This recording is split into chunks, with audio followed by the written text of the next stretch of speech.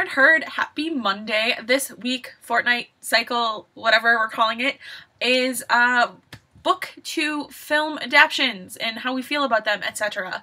And the theme was actually suggested to us by one of our subscribers, Songster07. She's wonderful, and thank you very much for submitting the theme. It's one that I hadn't thought of somehow, and I'm really excited about. One of the things she said in her comment was she mentioned the casting for the new Fault in Our Stars movie.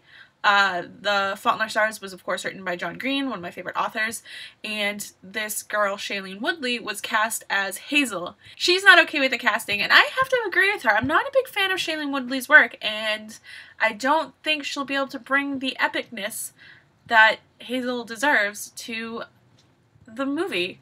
I'm one of those people that I absolutely 100% believe that you should read the book first.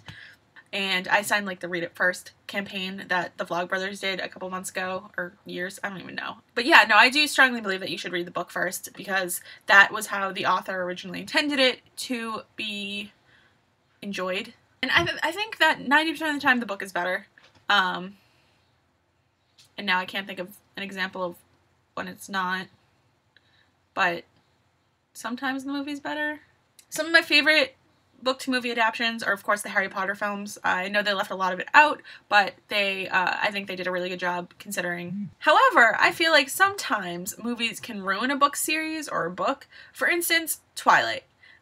Twilight wasn't like a completely horrible series. Like, it was poorly written and the story is not that great, but it was a fun, easy read. And then Hollywood took it and made it into something that is just so miserable that, like, I just don't like it anymore. I also don't understand the whole Twilight Harry Potter feud that happens on the internet.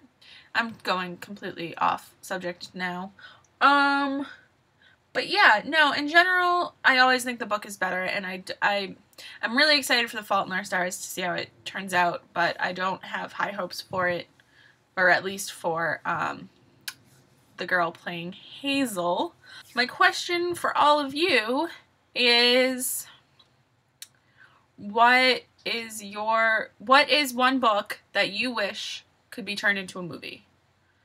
Any book in the world. I'm going to answer that one. My book. And my nerdy pleasure this week is that me and my roommate got a kitten who is camera shy, and we named her Pawnee after the town from Parks and Recreation, and that's pretty nerdy, and I love it. And oh